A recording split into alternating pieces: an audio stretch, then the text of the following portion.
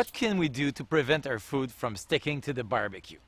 There's no miracle, but a couple of very efficient tricks. First of all, clean your barbecue when it's really hot.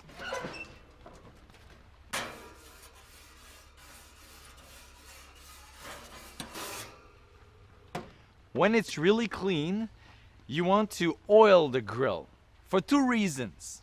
First, it is going to clean it up. With a paper towel soaked in oil, brush the grill. And never oil the grill when it's cold.